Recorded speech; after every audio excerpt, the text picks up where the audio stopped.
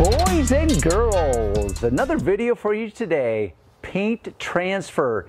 There's far more to it than you think. I'm standing here with Sean, Blue Tech Mobile Detailing. I've been mentoring Sean for approximately... Like 5 months. 5 months now? Yeah. Okay, so just to clarify, there's a difference between someone that hires me to do consulting, someone that hires me to do teaching, and someone that wants mentoring. So Sean does not pay me for my tutelage. Okay, so I'm so limited on time, but I help him out as much as possible. I've been mentoring him. He is working on this car today in my very neighborhood. And whose car is this? The guy who's doing your house? Yes, the general contractor that is doing the entire remodel, or I should say, we are doing an entire remodel on our house. So this is my neighbor. He's my general contractor. It's an 05 Hummer H2. You're doing a full detail on it. Yeah. The customer, my buddy and general contractor, Ken, said, hey, Darren, I've got some damage on the corner of my car. I was backing into the garage, and there's this common thing that happens to a lot of us. We hit things. It's called accidents, generally, and we get this thing called paint transfer. So on the corner of this rear fender, we have some paint transfer. So like, as Sean and I were talking before we started shooting this video, you can take any subject in life, never mind detailing, and suddenly a very simple subject that you think is very simple, it can just ripple into this endless array of questions. Because, for example, paint transfer. What is it? How does it happen? How do you remove it? Once you remove it, it's like, oh my gosh, there's scratches. Hey, Darren, where's that video? I removed the paint transfer, but now how do I deal with the scratches? So everything ripples into another subject, which is what makes my head spin, because it's like, okay, how do I deliver a message that's useful? So this message is intended for a wide audience. If you're a car owner and you have paint transfer, we're going to help you identify it and how to deal with it. If you're a detailer and now you've got to understand what it is, like Sean here, it's like, oh, paint transfer, what do I do? Oh my gosh. It's like, okay, he needs to understand it in order to perhaps fix it for his customer. The customer will likely understand it very little to not at all, so he's going to have to be able to communicate to the customer. So this is, I guess, if we reduce it down to 3 different types of audiences. A car owner, like yourself maybe, a beginner detailer that needs to understand it, and also a beginner detailer that needs to help the customer understand it. So that's our goal today. With that said, let's take a look.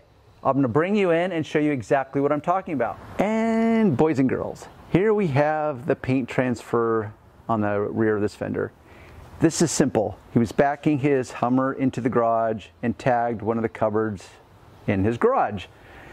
Many ways paint transfer can happen. Now that you've seen the paint transfer and what we're dealing with, let's define it. What is paint transfer?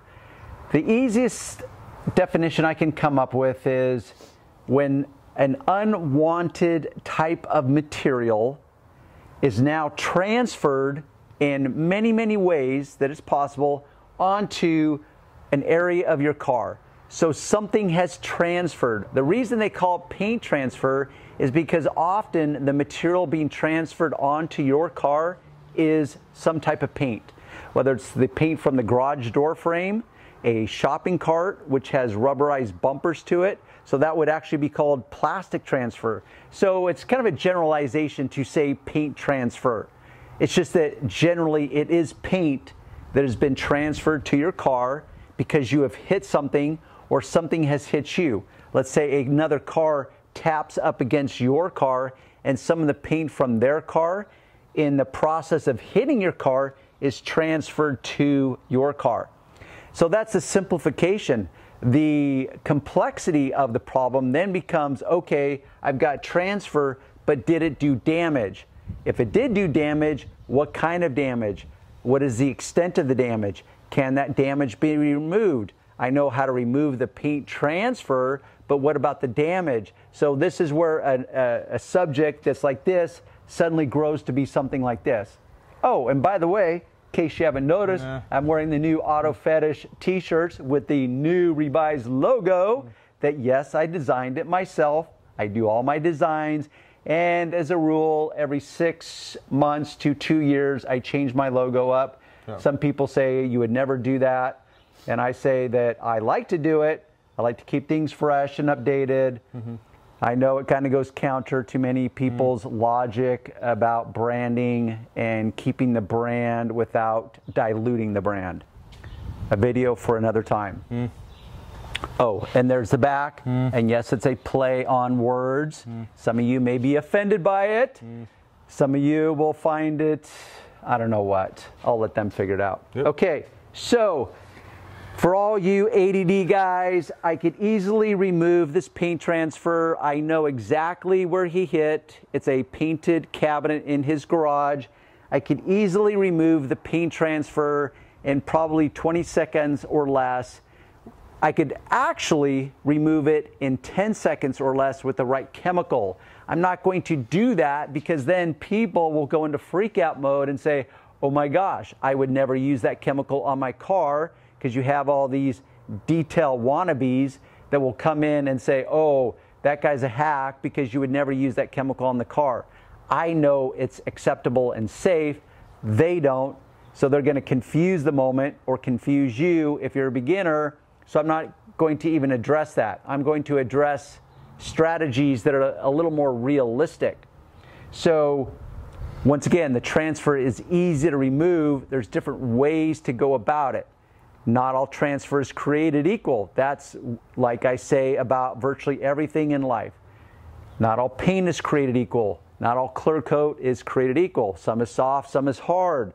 Not all paint is the same. Some is latex water-based, some may be oil-based. This could actually be rubber or plastic transfer. So once again, it's not all created equal. So there's going to be some basic rules that you can use and follow that will hopefully give 99% of you success. I'm going to introduce you to a couple tricks that you will now find pervasively all over the internet, called YouTube.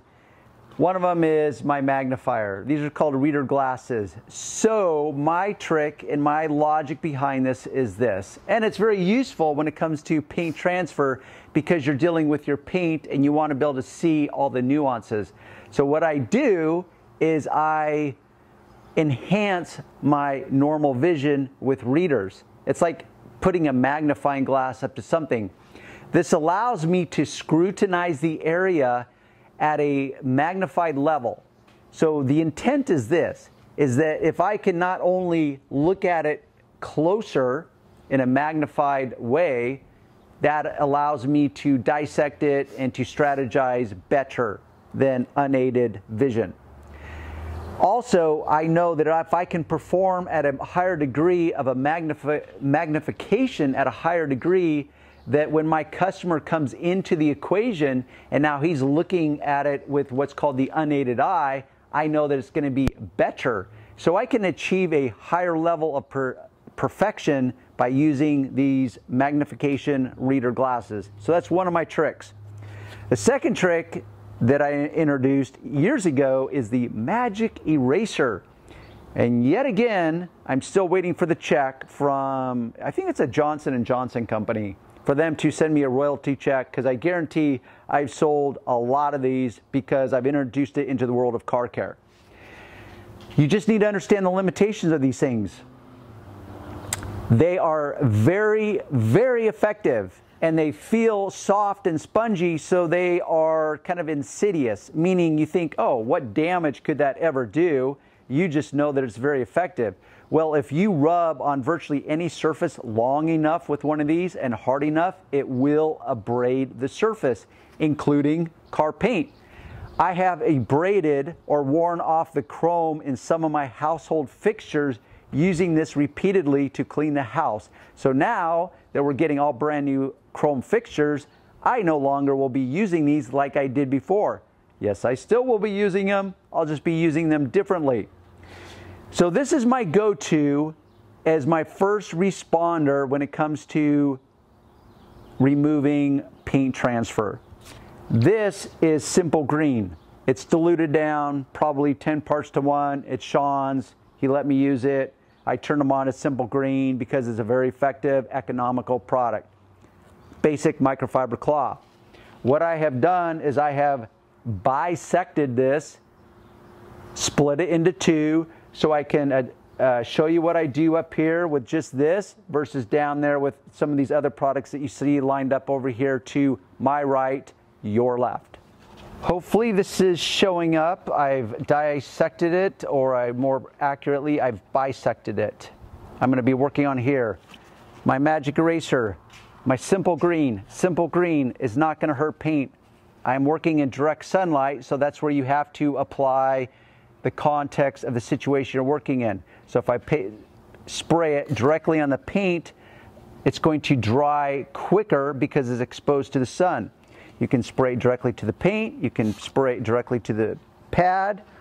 This is going to help the magic eraser break down the transfer easier than just using water. So what I do is I rub, and I am applying what I would consider moderate pressure. And guess what? Right there, without getting in front of the camera and blocking the view, it looks like I have 100% removal that quickly. Because this is light colored paint, it's not even going to show up in contrast on this white sponge. What you might notice though is that there's no yellow paint. Some of you that don't know the difference between what's called single stage and two-stage paint will think, well, wait, what if I'm removing some paint when I'm doing that? Well, this has a clear coat on this paint. That makes it a two-stage paint. Because it literally is clear, there would be no color that would come off on this if, in fact, I was taking some color with it. Now, the simple answer is that for 99% of you, the job is done. Now you apply some wax or go about your business as you would in the detailing process because the transfer is gone. But for the overly analytical, the overly obsessive, this is where I'm going to go in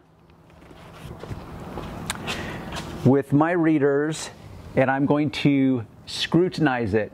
Now with the readers, I can see that there's still some subtle traces of transfer. I just need to go in a little bit more with the understanding that the more I rub on this, the more likelihood I'm going to abrade this paint. But yellow is actually a rather forgiving color when it comes to swirl marks and spider webbing and wash scratch. So right here, now I have 100% removal of that mark. But if you're gonna do, if you wanna go level 10, I have to accept that I have abraded, even though it's not showing up in this specific lighting, I have abraded this surface. I know that for certain. I just haven't abraded it significantly. So once again, for most of you, you could stop there. Really, that would require one tool because you could get the same results with just water and a magic eraser. It can be that simple.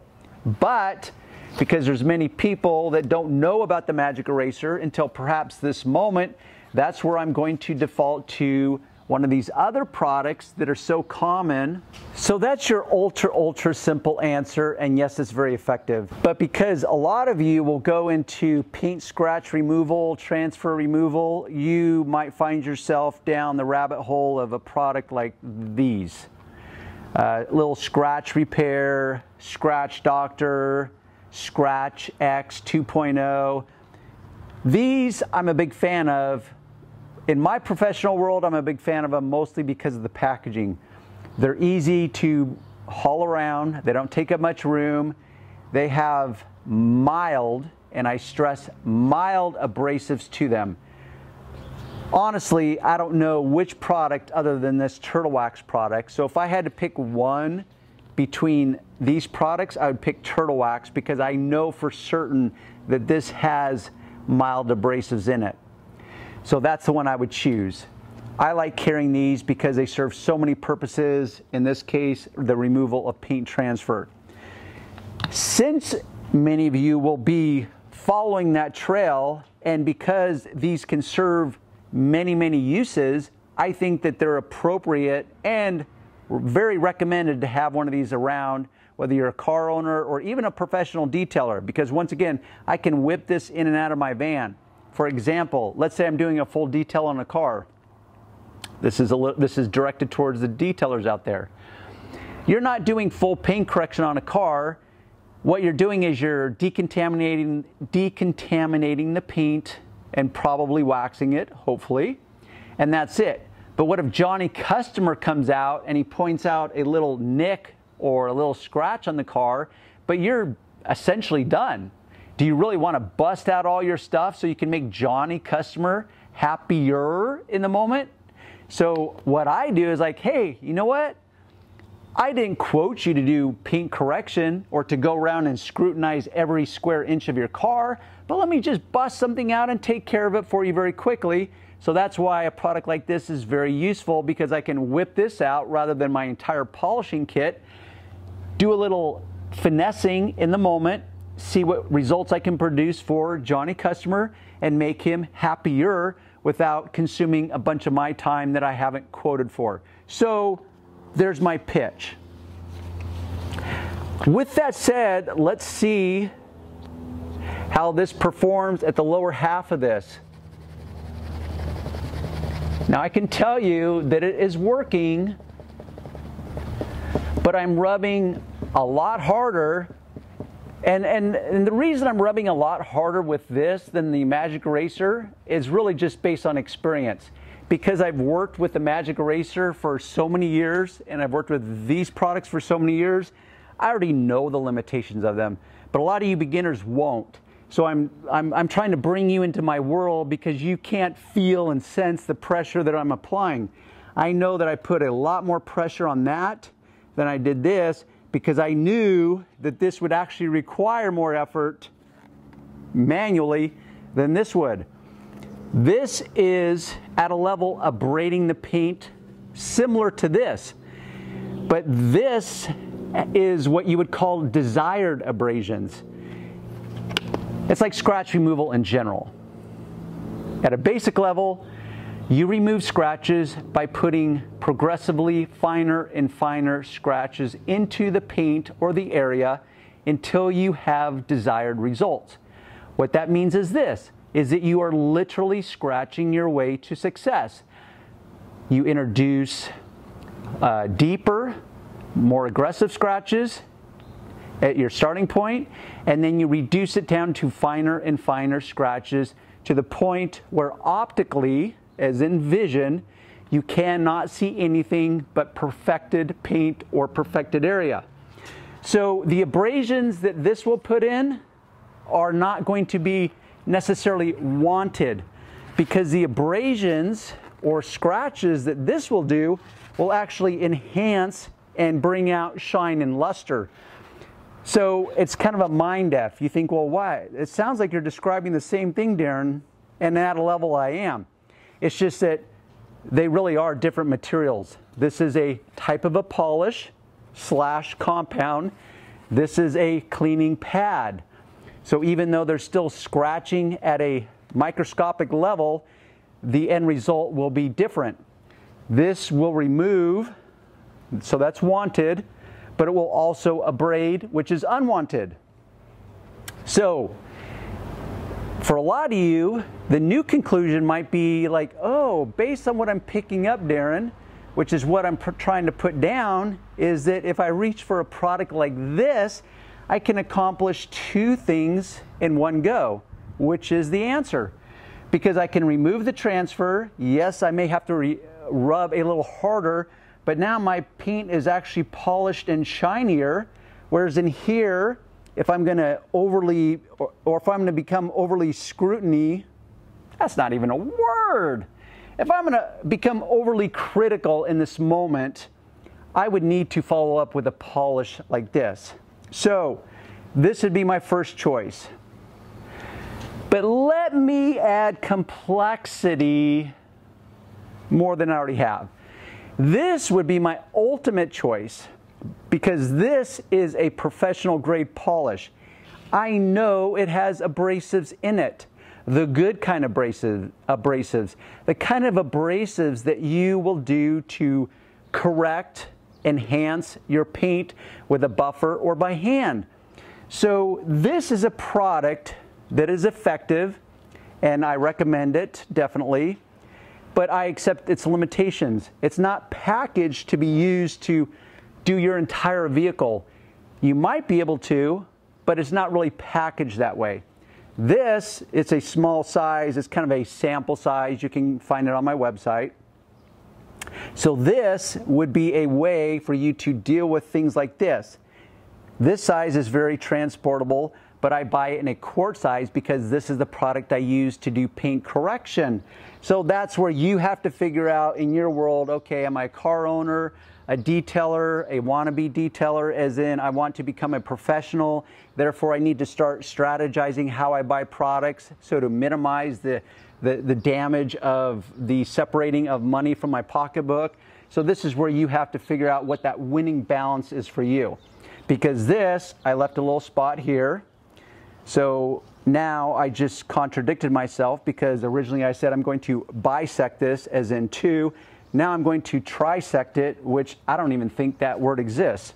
And I'm going to use this to remove, and once again, because it's actually I didn't have to rub that hard at all. And I'm not surprised because this is, where'd it go? This is a true professional grade polish, not a compound. There's a difference. I will begin to educate you guys on the difference. There is a massive difference that most of you don't understand. A video for another time. So here we have the transfer completely removed. Now, if I inspect it with my magnifying readers, I can begin to really scrutinize it and say, okay, either I myself expect a higher level of perfection, or I'm dealing with a customer that has a very developed and a very critical eye. Nothing short of perfection will work for this moment. That's where I'm going to reach for a buffer.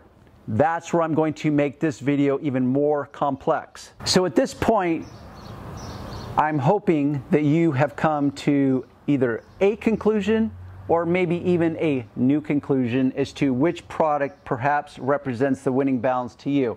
Do you keep it ultra simple? I mean, honestly, in my arsenal, I have everything.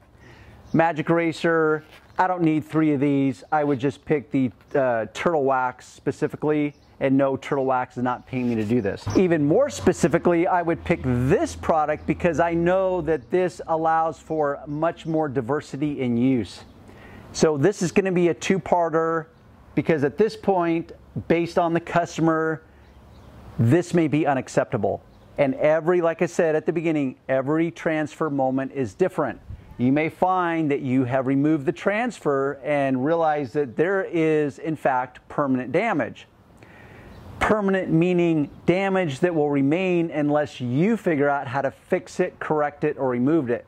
So part 2, I'm going to take off at this moment with part 2 and show you and introduce you to the next level of correction, which is the use of a buffer and products. So by all means, tune in to part number 2. If not, always check the description box below. And boys and girls, we'll see you on the next video.